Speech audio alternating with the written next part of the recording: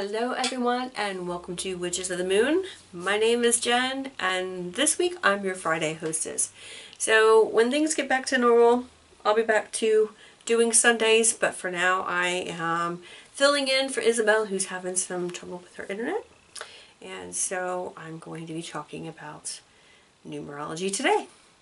So which is this week's topic is numerology. And if you haven't gone back and watched the other videos, I would suggest that you do that. There's a lot of great information there. As you know from, if you've watched Natalie's video, you will know that the alphabet goes from 1 to 9. And she actually walks you through, using her own name, how you can connect the dots, add the numbers up and break it down into a single digit. And so yeah, you can kind of go from there. And then, there's talk of master numbers, which is 11, 22, and 33. So there's that. Those numbers don't break down. Numerology is used for a lot of different things. Just like, Natalie had said, some people use it to know when they're going to open their business or create their business or whatever. And, you can use it for a lot of different other things, for spell work and everything else. What I like to use numerology for, especially as a medium, is connecting people to their loved ones. So when I do readings for people, a lot of times I will get numbers. And I may get the number 3, and it could be the 3rd of the month, it could be the 3rd month, or it could be 1 of 3. And by 1 of 3, that means it's 1 of 3 children that's in your life, or you have 1 of 3 siblings. And that's basically what that's around. So for instance, in my case, when I see 1111, I know that means that my mom is around and she's just saying hi, and normally I just say hey and then I go on about my day. So in my case, when I look at numerology, I look at it from a different perspective at times. Just depends on what I'm doing. So if somebody comes to me and they're saying, hey Jen, I'm seeing a lot of 9s, what does that mean? Number 9 is an indication of things that are ending. Like you're going to be finishing up things. You're going to be either finishing up projects that you've done, you're ending a relationship, the lease that you're in is going to end and you're going to be moving. So in the same way with when somebody comes to me and says, hey, what does number 1 mean? I'm seeing this a lot.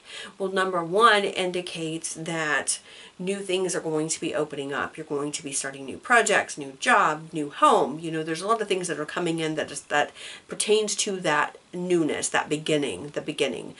So if you're seeing 1s and 9s, you're going to have endings and you're going to have beginnings. Think about it this way. When things leave your life, it's making room for things to come into your life, and that's always a great thing.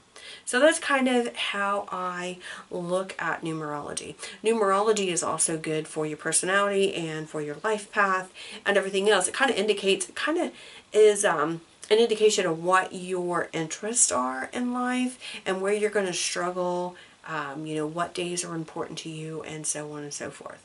So numerology is really fun to dive into. So some books that you might be interested in. This book, Glynis McCants. I have not had a chance to read this one, but she is a really good numerologist. I know my friend Deborah Jacobs actually recommended her book to me quite a few years ago when we were doing Your Life Matters, and we were going to have her on our show, but it never quite panned out to where we could have her on our show, but it was quite interesting. And this is actually the book that we were going to be talking about. So I actually got this sent to me. I did not purchase this book. This was something that was sent to me a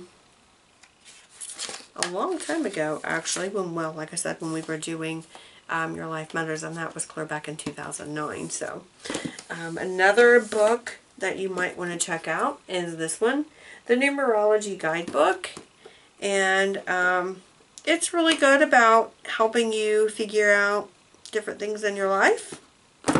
And Michael Brill This one right here. I love this book. I've actually interviewed him. I'm friends with him on Facebook.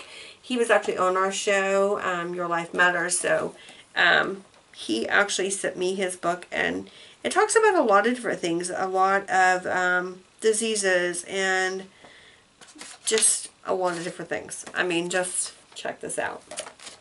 And then I haven't read this book, but I will be reading it, and then I can let you know what I think about it.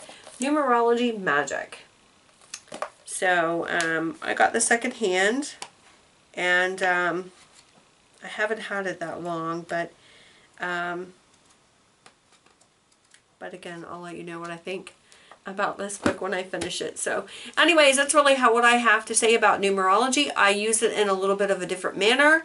This is something that I will be offering on my website at some point, because I have taken numerology classes and I rather enjoy it. So anyways, that's what I have this week, and I will see you next week in the next video for the next topic. Have a great weekend. Bye.